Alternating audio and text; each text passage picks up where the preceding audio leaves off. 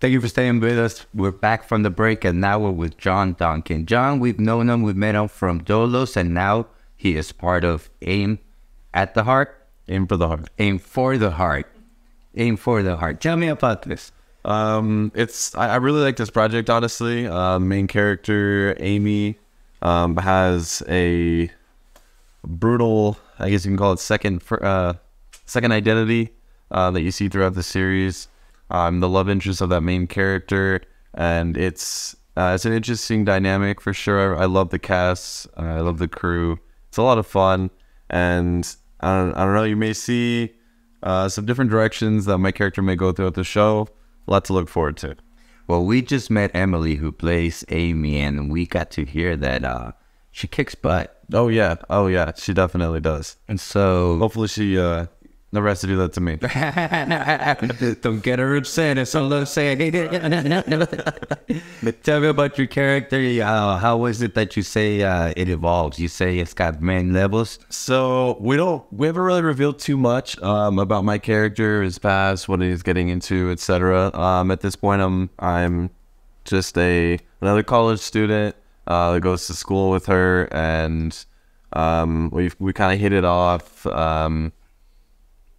Had some moments here and there, and it's pretty much just been that kind of school dynamic.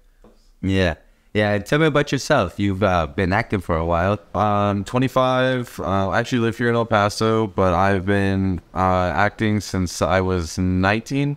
I don't know. I just kind of always loved the way that you can put yourself into another character and to be someone else, and it's another challenge, you know. Because I feel like every day, a lot of us are acting our everyday lives. You know, when you need to put on a face for a business meeting, or you have to meet with clients, and it's just a personality that you develop, and that's a really good skill to put into acting. It allows you to become who you need to be. So when you're becoming who you need to be, are you thinking, oh, how would that person be, or are you thinking, how would that audience expect him to be? It's a combination of both. You would think about what is that character's mannerisms, the way that they speak, the way that they're going to carry themselves. For example, my character, I actually take influence largely from Jeff from Community. He's got this kind of calm, cool, collected persona, but at the same time, he just doesn't. It's kind of laid back, doesn't take it too serious. But he very much plays the cool guy, so that way, if I'm in the mindset of the love interest, this is what the audience will both expect, as well as the way the character would act.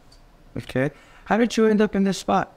So I casted for Aim for the Heart at Bazaar Models over on the west side, and originally I kind of looked into this part for the most part because they said they needed, it was what was it, an attractive white male. And it was very specific, and I was thinking about it. There's not very many other white actors around here, so I guess I kind of looked right into that part. But luckily I do feel like I fit in with the character well, and the way that you would expect him to be on camera, and I don't know, I like putting myself into that character. Are you saying privilege is a thing? That's cool. Well, I'm glad you're on board. I like I said, we worked with you before. I like the way that you work, and I'm sure you've been a great asset to this project as well. Just as you were with Dolos. I love the Dolos project. Do you see the future of Aim at the Heart, or For the Heart? Tell me what the future there holds for you. Just off the first episode, the pre-screening that we saw, it was amazing. I'm really looking forward to the results that are going to come out of this. The directing work and all the time that's being put into the editing and everything is amazing.